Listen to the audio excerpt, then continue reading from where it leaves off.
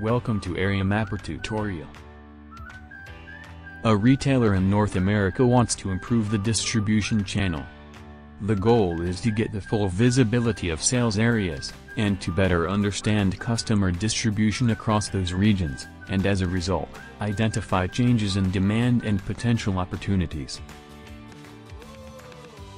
The main questions to be answered: which customer belongs to which area? How much revenue the company generates in each area? What are the most productive areas? To answer these questions, we will use the Area Mapper. It is a great tool for mapping your customers' locations with your sales areas. Alright, to get started, let's import external data. Great. In this sheet, please define your areas. As you can see, each area is defined by a unique name, country and region. In the sheet Customers, please fill the locations of the customers you want to map with your areas. Each location is described by a unique name, country, state, zip code, city and street name. In addition, please fill out the quantity field that stands for the importance of the location. For example, you can use your sales figures. Now, it is time to jump right into our tool.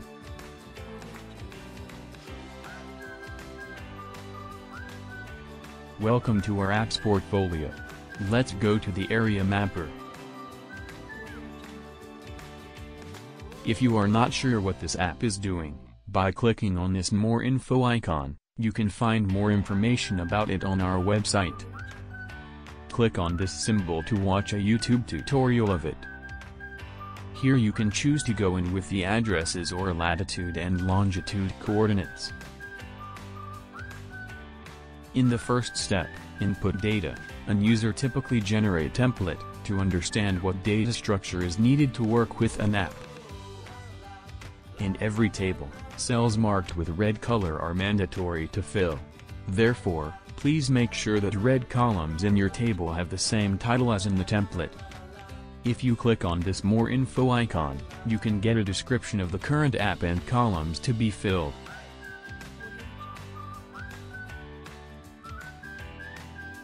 Here you can also see which columns are mandatory, recommended or optional. This green check symbol shows you what columns you have.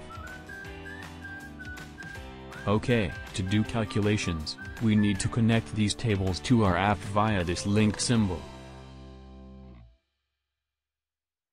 Simply select the relevant table and press OK.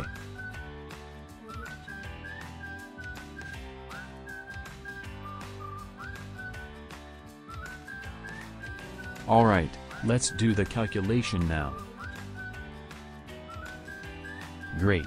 In output data we have all the results. You can download them individually, by clicking on this download button, or, you can export them all to the new sheet.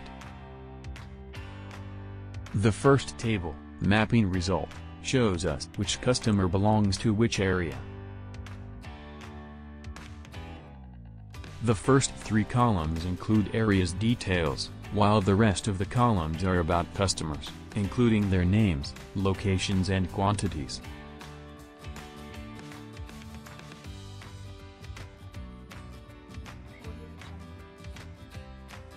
In the second table, area details, we can find more information about each area, including the total quantity and the number of customers belonging to it. The third table shows customers without mapping. Being empty means that all our customers are successfully mapped. The last step is the most interesting, visualizing the results. Fully customizable and interactive map. Enjoy!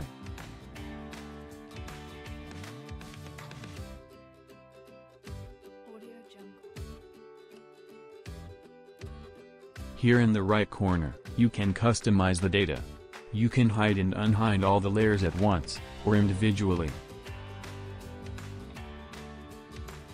By clicking on this Edit button, you can change the sizes, colors and transparency levels of each layer.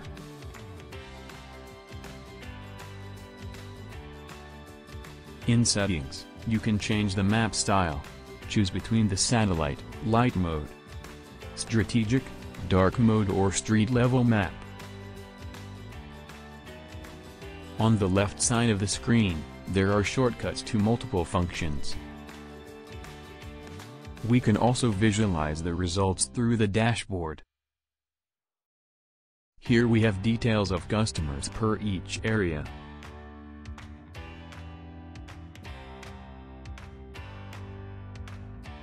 What we have achieved today.